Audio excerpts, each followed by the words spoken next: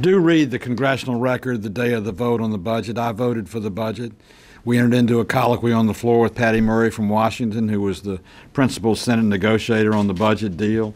She acknowledged clearly, and you ought to quote from that thing, the absolute commitment to fix this in terms of the disabled veterans and the commitment to help find the money necessary to fix it for all veterans. Kelly Ayotte deserves tremendous credit.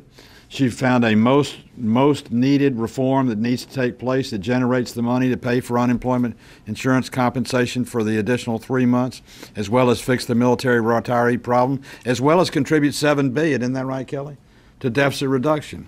You know, there's only one reason that the majority leader would not let this amendment go to the floor, and that's if he wants a problem rather than a solution. Because what Senator Ayotte has introduced, and I've been proud to co-sponsor, is a solution to 3 major problems that all the Congress should be addressing. I hope that the majority leader will let this amendment come forward and solve 3 problems with 1 amendment.